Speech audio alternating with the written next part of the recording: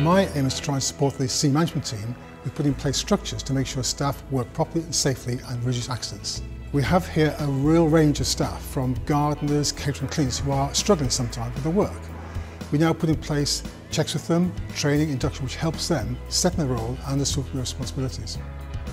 A school needs to have structures so that the dialogue is started. And for me at Harrow, that begins with the in-service training that we run at the start of each term, in which very regularly our health and safety manager, Bryan, is in front of the masters, in front of the non-teaching staff, reminding people about existing policies and practices, and setting out the health and safety agenda, if you like, for the following term. ISBA has a fantastic network for bursars, covering all the areas they cover.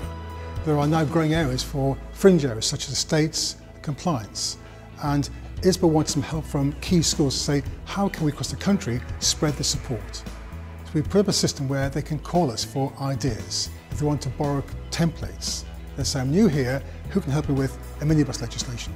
We help through there. We have now around the country 6 forums, about 30 per forum, and they work well through friendship, through emails, through networking, where people get support which they need if they're new to a job. I think another one of the areas where Bryan has contributed greatly has been with the engagement with the pupils, particularly with health and safety, where the boys are involved as members of the committee.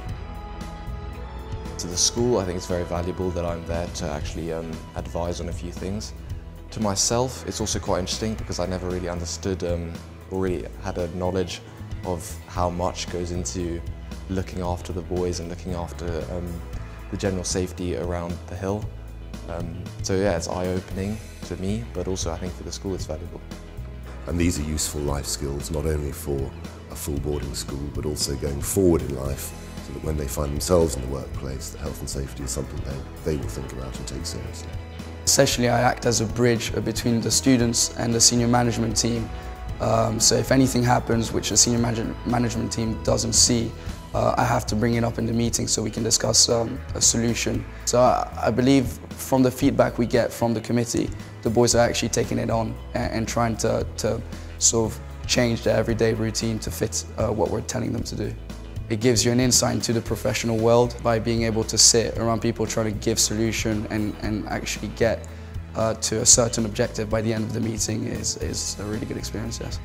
It is now firmly on people's agenda, and he does it with a great deal of charm and good grace. Whilst dogged persistence is in there as well, but it's never done in a dull and dry manner, and that's one of his great qualities.